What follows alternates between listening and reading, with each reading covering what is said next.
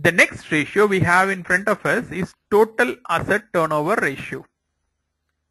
The difference between fixed asset and total asset is, in fixed asset you consider only tangible assets, whereas in total assets you have tangible assets, intangible assets, your investments, and your current assets.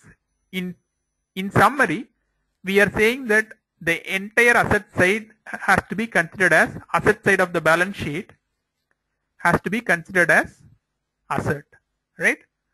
So the interpretation remains the same. With lesser amount of assets, you want to generate as high a sales as possible, or with the for the same sales you want to have as lesser an asset as possible, and hence you want this total asset turnover ratio to be as high as possible, right? So let's go ahead and calculate this ratio. Sales is something we already have.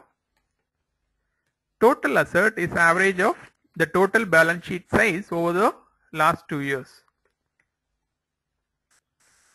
So if I calculate the ratio, we just discussed this number has to be as high as possible. Between last year and this year, it has slightly increased. I would say the increase is negligible. So we can say between last year and this year, the company's total asset turnover ratio has remained same. The efficiency has remained same. So to sum it up all, the company's current asset turnover ratios have increased all. The current liabilities turnover ratio has deteriorated, and hence as a result it's netted off, and hence working capital turnover ratio remained flat. Fixed asset turnover ratio also remained same.